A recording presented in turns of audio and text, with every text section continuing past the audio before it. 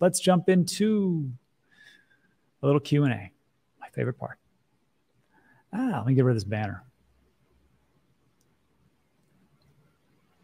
Hello, everyone. Mad Cow says it. David's here for his daily dose of Sweatcoin information. Funny how Terra is nothing for anyone. So as I understand it, there's a warrant out for Do Kwon, and they're looking to revoke his passport, which means he'll have to go back to Korea. And if that happens, then he'll be picked up right there by authorities. Not looking good for him. I got to tell you, I was surprised he did that documentary. We talked about this a couple weeks ago, where he actually talked about those things. I mean, I don't think that was the best idea, but maybe I could be wrong.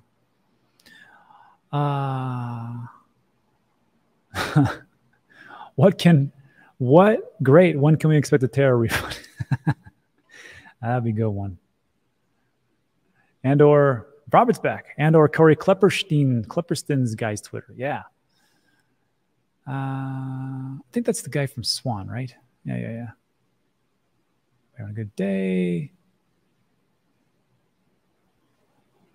I don't know what that is. Darth Mike, who is now a new moderator. Getting back the same amount of crypto is a better outcome than getting a cash payment, even as dumped around 40% since the sales collapse. It's true. You know, I wonder. I mean, that's what I would assume they would do it the lesser of two evils. Like, what was June 11th? What was the, let me take a look. That's interesting. Let's just go, hold on. Let me share my screen. Let's go back in time.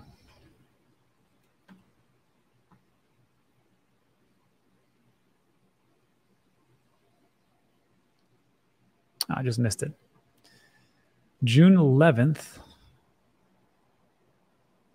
I was trying to, hey, I gotta tell you, if they're okay with it, and they say, no, we're going to give you back 28,000 for your Bitcoin. Okay, that's fine.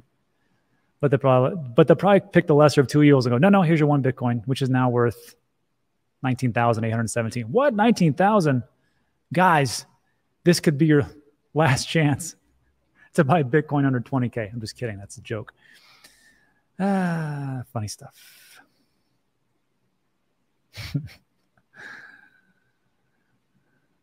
Yeah, my Voyager's all good. Now we have to wait. Exactly.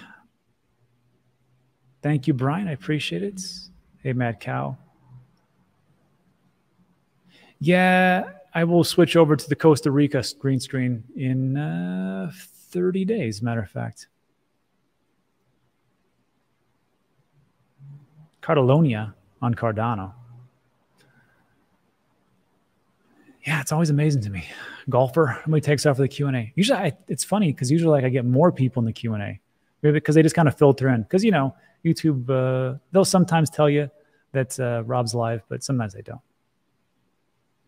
Oh, my man Guy. Guy gave you a huge shout out today on his live. Very nice. Man. I got to tell you, that was a fun event. When I went down to the UK and did the interview with Guy, yeah, it was fun times. He's good. He's got a good group of people around him. Good dude. Good guy. Let's see. By the dip, your thoughts on L1 such as Avalanche and Solana? I own both of those. Hope they do well. It just depends. You know, like Peter Thiel, the investor, he had this pretty good statement. He just said that competition is for losers. And he says, really what you want to do is get into an area where there's not so much competition. And then you can dominate and you can grow your business before all the competitors come in. You've built a moat around it. The thing with Avalanche and Solana, and people will say, well, Solana, the transactions per second, and it's a little centralized, but no big deal. Maybe, I don't know. And Avalanche remains to be seen. I still like Ethereum and Cardano and Polkadot, which is kind of funny because those are kind of like, they're all the Ethereum mafia, if you think about it. Because Vitalik, Dr. Gavin Wood, and Charles, they were all part of the Ethereum Foundation. So, and now here they are spinning off their things. Wow. Jared says, it would be great if the 3AC guys would also have their passports revoked. Well, it didn't. And as I understand, they're someplace in the Middle East. I want to say Saudi Arabia or something. I don't know.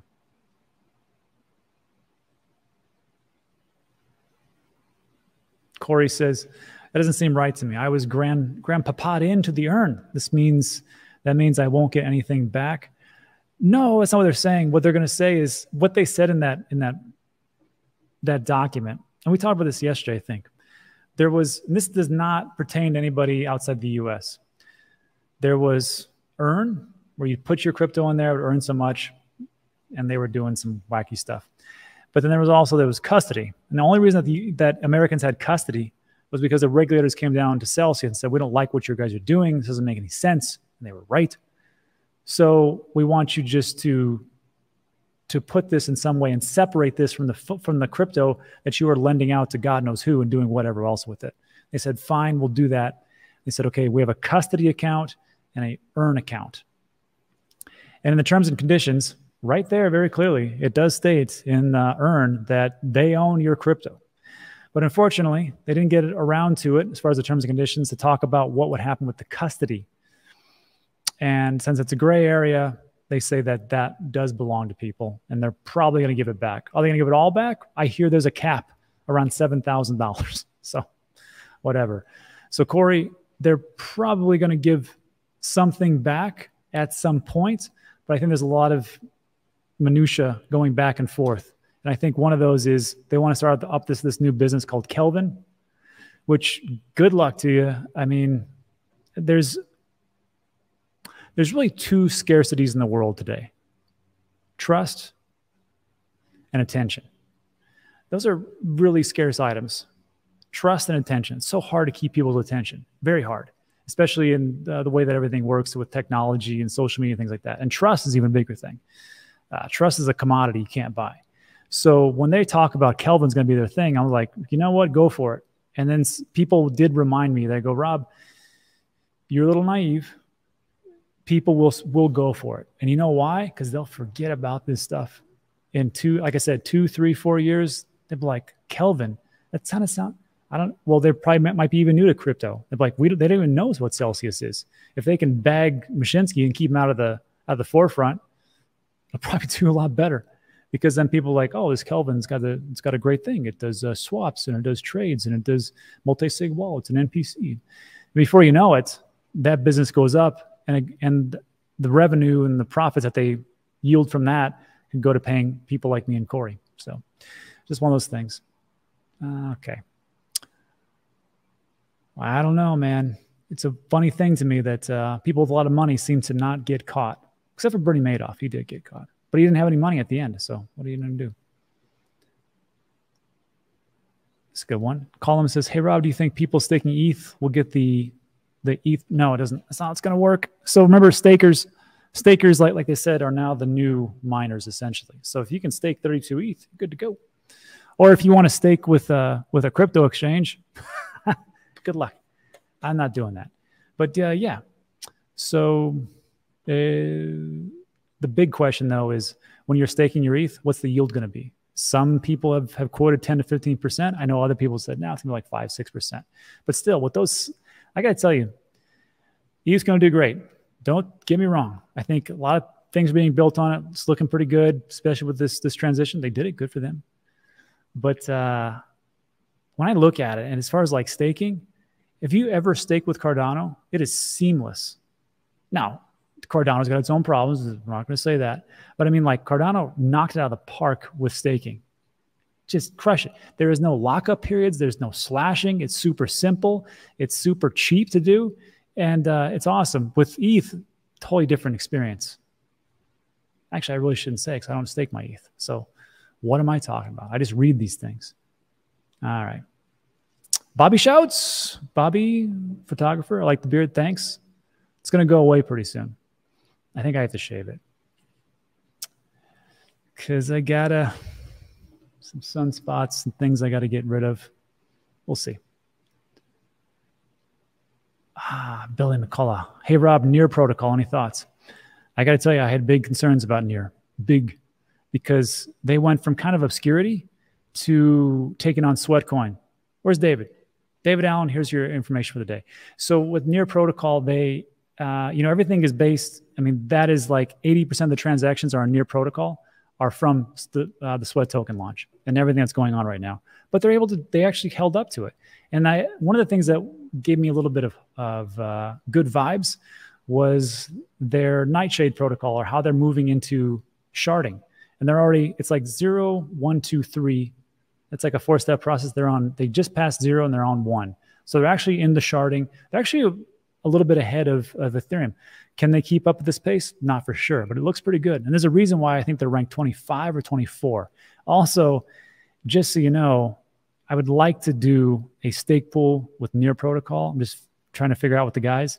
But right now you can get like 11% just for staking on Near.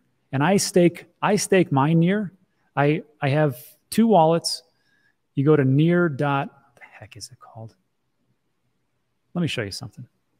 If you want to figure out where the wallets are, watch this. Go to CoinGecko. Oh, 26. Sorry, a little wrong. And it's under wallets. You can click on Near Wallet, and it'll take you to wallet.near.org. I got 2. One I've secured with a mnemonic phrase. The other one I've secured with my Nano Ledger. Works out great, seamless, simple. And I don't have to fear about any kind of, well, there may be a hacks, who knows, I don't know. But it seems to be a little bit more aggressively secure.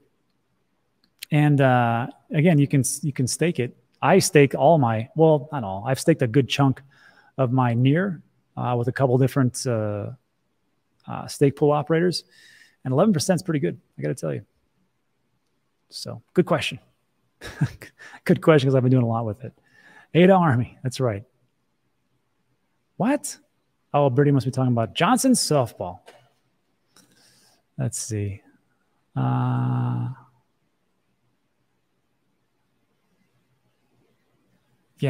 Rob, I don't know. This fellow also said the gas fees will not improve, although many other problems. His take is pretty dark. Is this, I don't know if you're talking about Ethereum or Cardano or Near.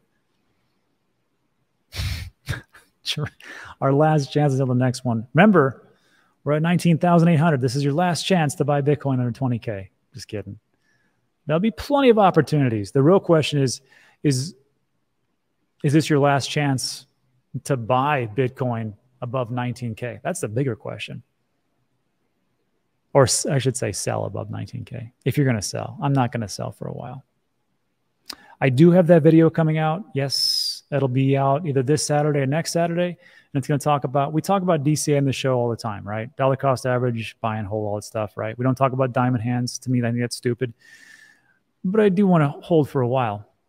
What I want to get into is how I'm going to look at the next bull market when I'm selling, and just take a look at some indicators and exactly what it is. And the thing is, I want to do that now, because if I can put a plan in place now, I can stick to that plan a little better when things get hairy in the bull market, because we get greedy, right?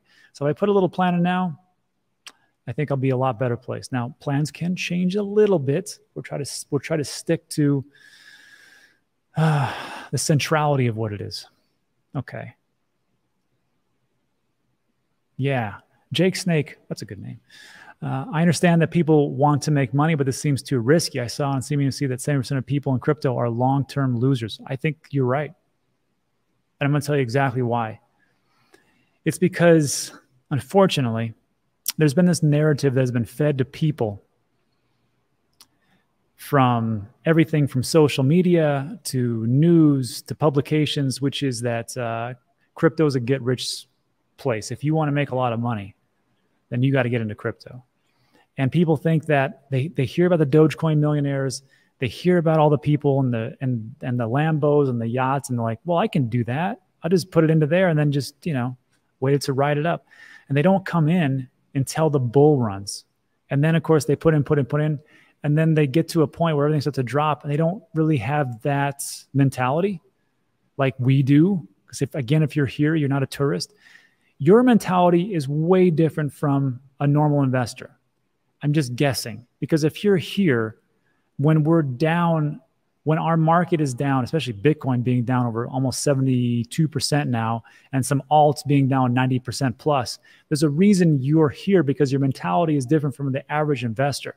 You understand that there's a long-term outlook, and it's not about panic selling and selling on the decline. It's waiting, writing things out, using just some basic principles that I'm not a financial advisor. I can't tell you what to do.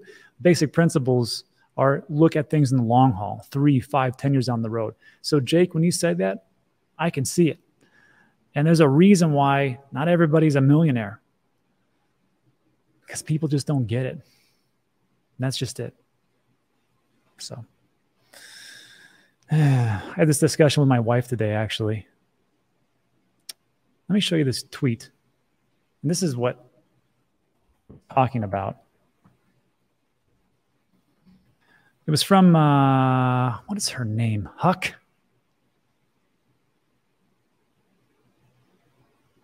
Here we go, right here. First of all, if you're not following me on Twitter, please do so. Usually I do a lot of things over there before I even do the live stream. And I was talking to her about this. Huck says, I sold a portion of my holdings to buy a house. This was in the bull market, I would assume. I thought I would feel awful after selling. I don't feel bad. I feel relieved, peaceful. I overinvested and stretched myself. Almost my entire net worth was in crypto.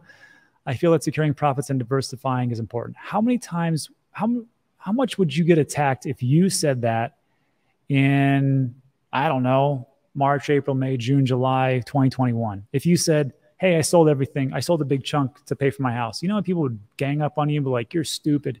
You're not a diamond hands. You're paper hands. And you're weak and da-da-da-da. You got to hang in there.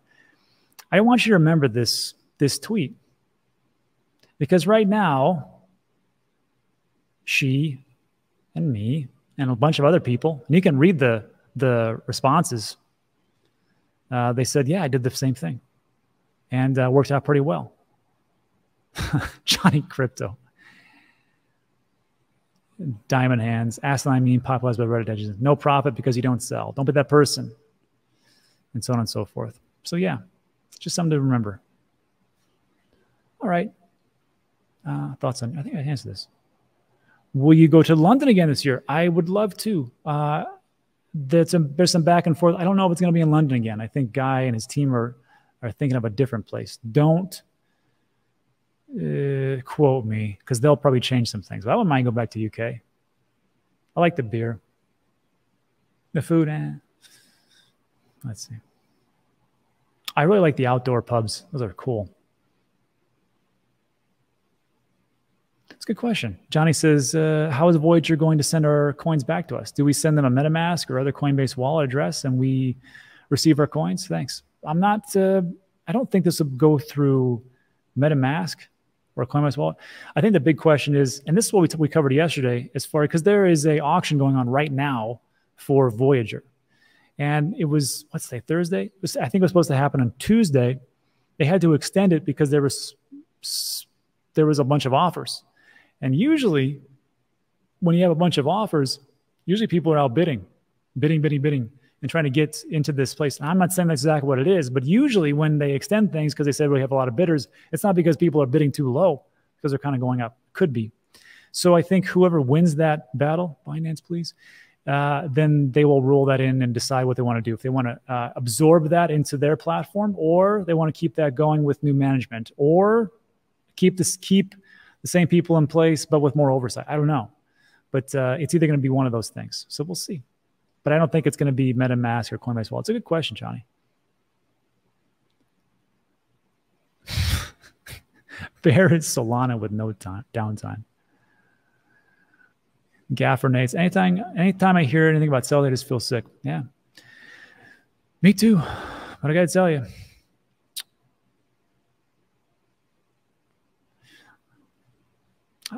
My thesis is this. I think we're in for some more pain, macro-wise. And I don't think this was the absolute bottom. I just don't. I could be wrong. Hope I'm wrong. And if I'm wrong, well, we just keep dollar cost averaging. But does anybody think that the next bull run is going to be in 2023, 2024, 2025, 2026? It means we got a lot of time. I know people that lost some money, like myself. I did too. But now it's the time to start over and think to myself, okay, if I get this back, okay, let's say I take a haircut, 50%, 40%, 30%, or whatever it is off the top, and I get my crypto back, or I get money, or whatever they do for me. Great. And I'll take that, never deal with them again, never deal with any kind of earn program, and just move forward, because we can only deal with the things that we have absolute control of. What do we have control of right now? Well, we take a look at the markets and go, is this a good time to invest? Should I invest? Should I do something else? Should I sit back? Maybe I should get into real estate. Maybe I should get into other kind of businesses. So with Celsius, we can't control it. So all we do is we get the information and we go from there. And that's it.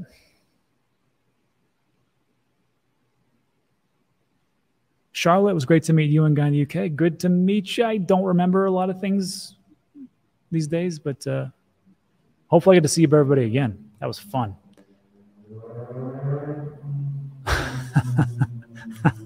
Kelkshitz has he's got some really good comments, and I read them from time to time, even after this stuff. You can buy a lot of passports for those money, with the money that 3AC has, and he's got a really good point. Mr. McPickle says Polkadot will most likely become irrelevant. Perhaps, who knows? I know there's a big push by Woods to change everything over to as decentralized as possible. I think that's one of the criteria that fan of the show, Gary Gensler, is talking about. Jose Rodriguez, what about Polygon? What about Polygon? Well, let me tell you, that is one of the alts I keep buying. Little mystery solved there for everybody. I think Polygon's going to be huge. I mean, look, there was this story we covered a couple of days ago about Starbucks and rewards points. I thought it was dumb. But, I mean, it's just a step in the right direction. That's what's good. But Polygon itself is a powerhouse. Polygon and Polygon Studios. Polygon Studios is reaching out to Web 2 and gaming platforms that are in the traditional free-to-play to move things over to play-to-earn and then go from Web 2 to Web 3. They're doing a lot of big things. That's where I found out about Genso Kishi. Did a pretty good deal. On top of that, you know, they were just part of that. They were one of 6 platforms to be picked up by Disney for their incubator program. And I got to tell you, that's pretty big. It's not about what you know, it's who you know. And if they can get in there and network with a lot of bigger businesses and go, oh, we can help you bring you to Web3. We can help you to do these things. We've already done it. That's a pretty good thing. And it works, makes things cheap. So, and people always tell me it's not a layer 2 solution, Rob. It's a side chain. So sure, it makes things cheap. I don't really care. Yeah, it's a bear market. It's going to be bleeding pump. It's going to be bleeding, but mainly sideways for a year. There's some bright spots out there, just not many. Brian is bullish on Matic. Matic Polygon, sure. Corey goes, hey, Rob, an Army guy myself. I was a 37 Foxtrot. What years were you in? What was your MOS? So I'm old. I was in from 97 to 2005. And what I was called, and I know how old I am because when I say this, you're like, that's not what it was. 91 Bravo back in the day, it was an Army medic. That's what a medic was, 91 Bravo, you know, run around trying to save people. Great. Then there's another one called 91 Charlie, which is an LVN, which is a nurse. Now it's called something different. Then it became a 91 Whiskey M6, and now it's not even called that. I don't know what the heck it's called. So that's how old I am. The MOSs, the military occupational specialty, whatever it was called back then is not what it's called now. So yeah, it was good times. Dig Swimming Dave says lots of wrenches. There's always lots of wrenches here. Bobby, how dare you? Put a fork in Zilliqa, it's done. I don't know. Maybe. I don't own it. I don't own it because I really can't talk about it. Jareet says, someone else can jump into Kelvin. It won't be me. Ah, digital cable. I'll be happily keep warning people of Kelvin. That's the thing. As time goes on, I think I'll still be around in 3-5 years. Who knows? And we'll be talking about it. We will be talking about it. Do you think Zilliqa has a future? I don't know. David Allen, Sweatcoin, yes. What's up with DOTS? Again, they're trying to push for as much decentralization as possible. Node operators and things like that. So I still own Polkadot. I believe in it. I'm looking at the Sweatcoin only because you shield sword. I will just say this. Remember, Sweatcoin's probably going to, we're in a bear market. Don't hold me accountable like we're like, hey, it went from a fraction of a penny up to, I think it went to 9 cents, which is pretty good. So you could 9X. And now it's down to 4 cents. You jerk. How dare you lie to me? Like, look, it's going to be volatile. I think it's going to do pretty well. I'm going to actually be on Paul Barone's channel, Paul Barone Network, to talk about it. And I will be, just between us, I told Paul before, like, I was like, Paul, this new project's going to be great. You should look into it. It's like, meh. V Boone, how's your health, Rob? My health is much better. So there was a time when I was just sluggish, really going down the tubes. I don't know what, if it was stress or if it was something else, but feeling much better now. Yeah. First class scammers, stay away. Yeah, Audius. Rob, what about Audius? I think potentially the one to own that space. So I didn't really get an Audius. I had an opportunity to invest early and I missed it. So again, remember this, folks. There's going to be a lot of opportunities that's going to come to you. If it doesn't speak to you, you don't feel it, and you do your own research and you feel like this is not it, then you don't invest and just stay out. There's a lot better opportunities just to stay a lot of no's. And in the back of your mind, when you find something that works for you and you say, oh, that's a definite, then get into that one after you do a bunch of course, research. But with Audius, didn't really speak to me. I don't know if they're building or not, so I really can't speak to it, Charles. I'm sorry. Charles Xavier. X-Men. Yeah, I know. How in the world is Charles H. only 34 years old? Guy works a lot. And look at me. I look awful. I'm 23 years old. No, I'm just kidding. Keith, that's not true. Sweatcoin's a data mining operation. They just want to track you 24 hours a day. So look in the terms and conditions. And also, if you're so inclined, I don't blame you, because you can't trust anybody, right? Treat everything as a scam until proven otherwise. Look in the terms and conditions. Talk about their data mining, if you want to say that. And then also take a look at the deep dive that I did. There's a link in the description. It says Sweatcoin, da-da-da. I think it's at the 34-minute mark. It's me, Oleg, who's the co-founder, and Ophir, who's the chief marketing officer. And I asked him that specific question. Do you guys data mine? Who do you sell it to? He's like, we don't do that because blah, blah, blah, blah. Again, could everything be a lie and the terms and conditions be a lie? Sure, it could be. But this is the best information I have for you.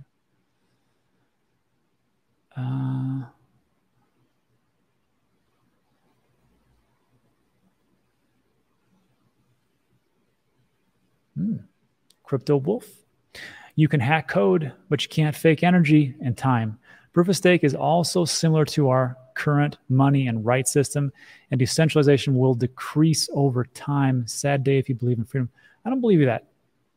I don't. Well, there is a caveat, and this is actually one of those things. So this is one of the issues that came up with our stake pool, with the Cardano stake pool called DNAUS. And everybody wants they say support, and this really comes down to the community if you think about it. And they say support single stake pool operators, because what people were getting sick of was these big companies like a Binance or whoever else. They'd open up because there is a K parameter. There's only so much that you can stake with each individual Cardano stake pool. I want to say 63 million, 64 million. Correct me in the comments. I always forget. And it used to be like 128. Well, they switched that to only 64, which was like, these big companies was like, who cares? We'll just do, we have one stake pool, it's full. Now we're going to open up a second one. And before you know it, you had people with like 13, 14 stake pools. That's not very decentralized. You got a point. However, it is spaced out. So like with us, there was a big uproar because we did 2 stake pools right off the bat, because we thought they were going to go from 128 to 64 to 31, and they didn't. So we have 2 stake pools, but they're only like 25% capacity, both of them. So it's not even one stake pool. So you can, if you take a look at it and go, if there's a bunch of companies that all just buy up all the stake pools and just have them right there, I could see your point. I don't think it's going to happen. I do think that you could get a consolidation. It is what it is. Talking about the ETH merge. Thanks, Robert. Huh. I noticed the UFC advertising for VeChain. Plus, now I don't. I like UFC. TND Tesla, remind me tomorrow. I will definitely do that.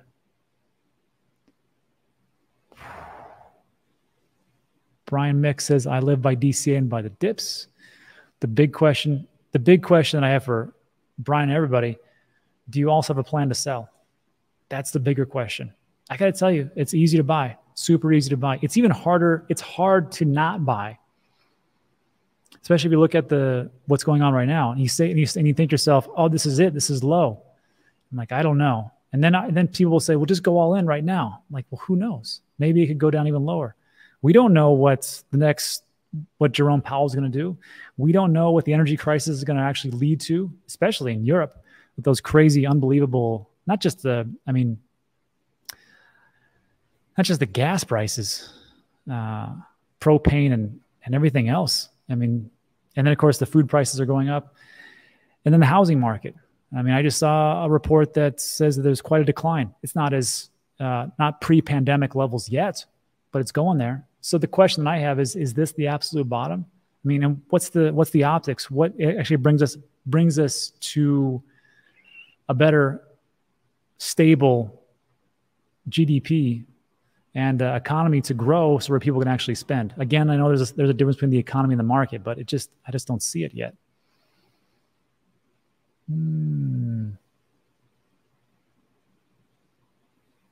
Oh, I didn't know that. David says no Ledger X Bluetooth support for near wallet. I'll shut up now. I just plug it in my computer and go away. It's a good point. Joby says time in the market and diversify. The only true way to make it. It's a good point. Just diversify. Just get out there. I mean, I diversify pretty hard. Speaking of, yeah. Jake 80. Problem is most moon boys are teenagers or 20-somethings, prime targets for crooks. We're all targets for crooks, let's be honest. Sam says no tourist here. Probably so. Patience is a great. It's very hard to come by, though. How many millions are you, Rob? I do okay. Oh, was this? No, sorry. I try. Parrish, do you interview tea experts such as Gareth Soloway? I got to tell you, man, I was lost. When Gareth Soloway came out, you can search for him. He's got a lot of great predictions. They've come true. Some haven't, but recently he's been knocking it out of the park. And he keeps saying about how there's another downward push. He says, I mean, it could go below 10K. I'm like, I don't know about that. But if he gets that one right, I think he'll be like immortalized on social media for quite some time until he gets the next thing wrong. And then we'll go there. Yeah, I'd love to have him on. I'll talk to Paul. He's always has him on his show. Maybe he can give me the connection. I follow you on Twitter. I don't use Twitter. I gotta tell you, Twitter can be a real cesspool. Dez, hello Dez. Our currency lost nearly 70% of its value in 10 years, so no choice. Quite a bit. We printed a lot more, I tell you that.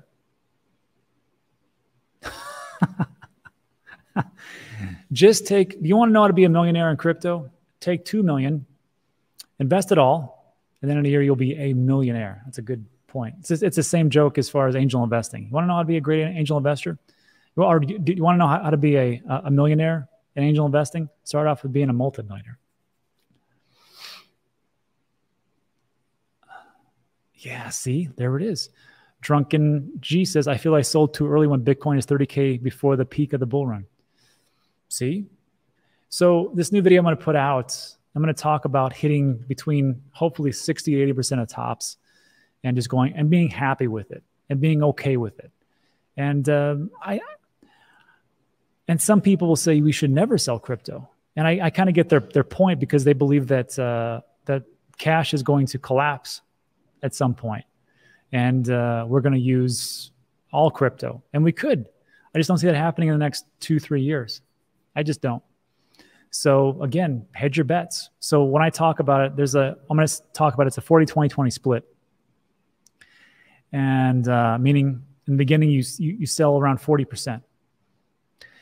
Based on some indicators. Then you wait a little bit, see if it rises up, sell 20, rise up even more, sell 20, but then you've only sold 80%, but you still have 20% for that blow off top. And I don't think you should ever sell all your crypto. It doesn't make any sense to me personally. But I think if you do, I'm just going to ask you right now, people in the comment section, would you be okay selling 80% of your crypto on November 2021? Or not even then. Let's just say like August 2021, when there was even a dip from 60. I think Bitcoin is at 56K. Total market cap was still above 2.5 trillion. Would you be okay with that? Selling 80%? Just a question. And then buying back in, of course.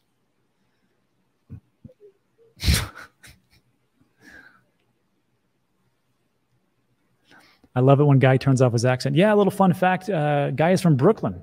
Very thick New York accent. I'm just kidding. Yeah, crypto. Have you thought about putting your show on a podcast? I love your stuff. And since I'm always driving, I'm always looking for good stuff to listen to. Just thought it is. I just don't know if I would translate to that. Because, I mean, I guess if you're listening to it, it's not like you need the visuals.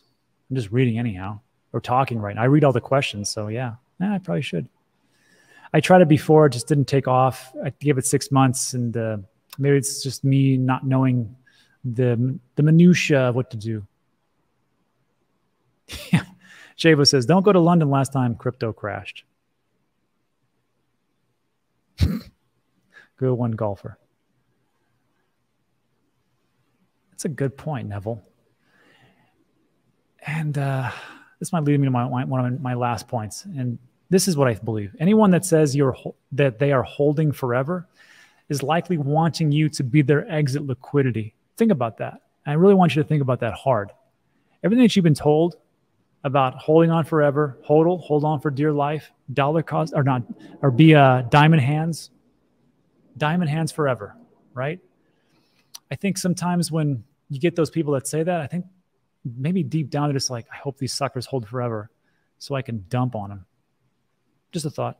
All right, so that's it for today. So look, everybody, I got to get out of here. I got a bunch of other things to do. I'm trying to do that, putting together that obstacle course charity event for kids. So I got to go out there and do a little construction. So look, that's it for today. Thanks so much for stopping by. I do appreciate it. If you like today's video, give it a thumbs up, a like, a subscribe, all that good stuff. And that's it. So that's all we have for today. Tomorrow is, is Friday, and it'll be DCA on my show. So it'll be me, Ben from Into the Cryptoverse, and James from Invest Answers. If you have specific questions, hit me up on Twitter, and I'll answer these guys when we get there. Or just stop by. So that's it. Thanks so much. I appreciate it. And I'll see you guys on the next one. Adios.